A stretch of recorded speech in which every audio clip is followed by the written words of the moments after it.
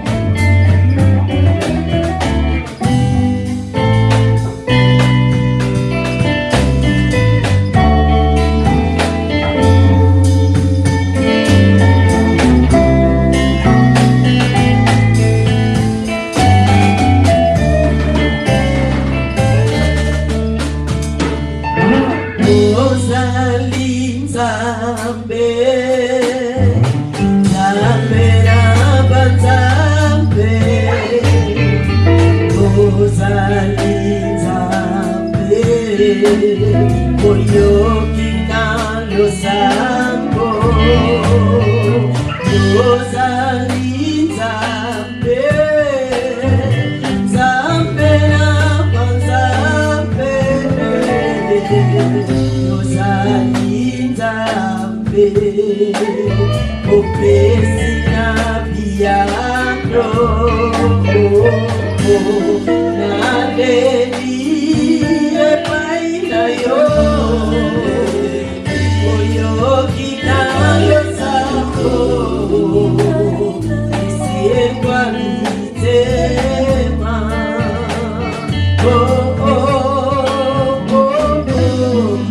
Naseni epai na yo Opesi na biakro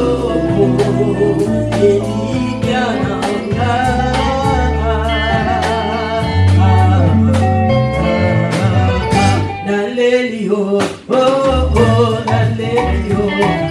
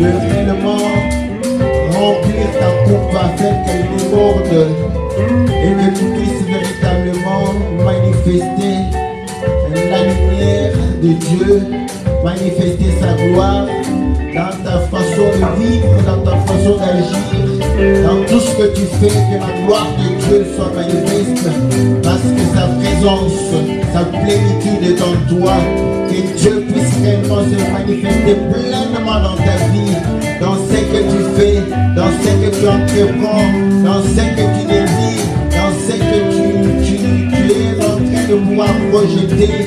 Que le Seigneur soit avec toi et qu'il puisse réellement manifester sa plénitude en toi.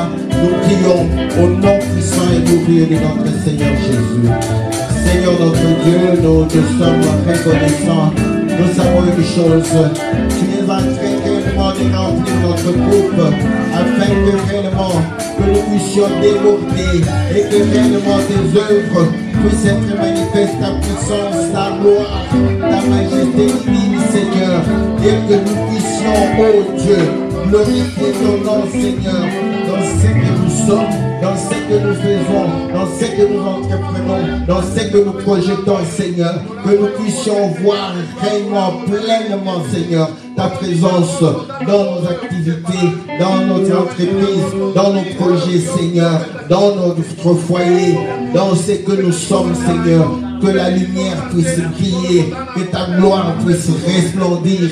Oui, Seigneur notre Dieu, nous avons besoin de ta plénitude, Seigneur, dans chacun de nos Seigneurs. Oui, tu remplis les vases jusqu'à la plénitude, tu remplis la coupe jusqu'à ce qu'elle déborde, Seigneur. Fais déborder, Seigneur, afin que réellement tes œuvres soient manifestes, que ta puissance soit manifeste, que ta gloire soit manifeste.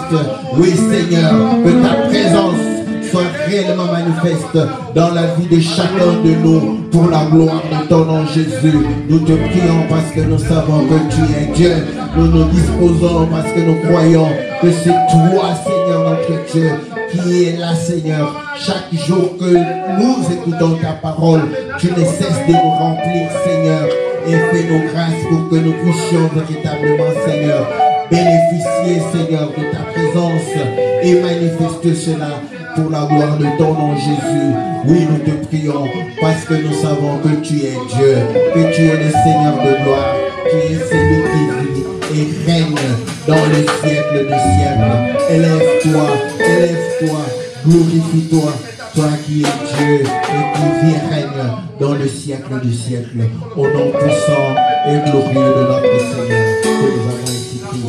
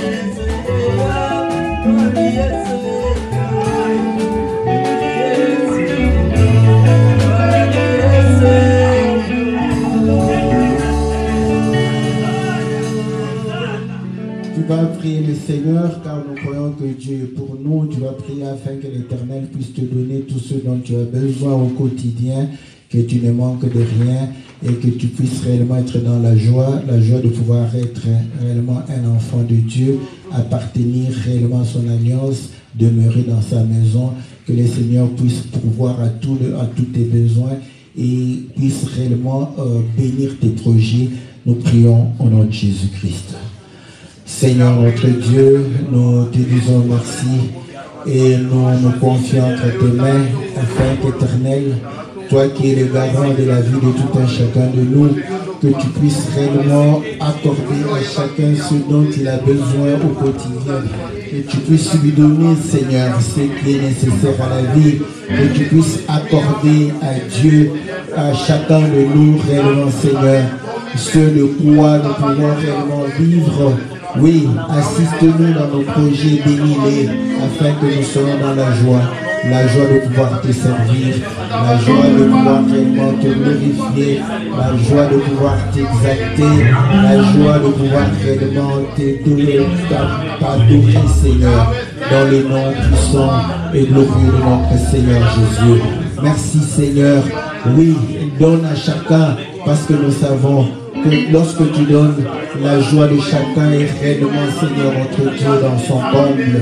Élève-toi, ô Dieu, glorifie-toi, Père très saint, toi qui vis et règnes dans le siècle du siècle. Merci.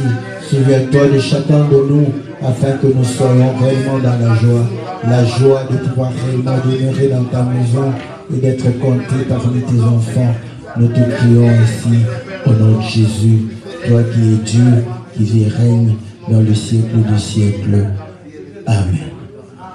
Amen. Que Dieu bénisse.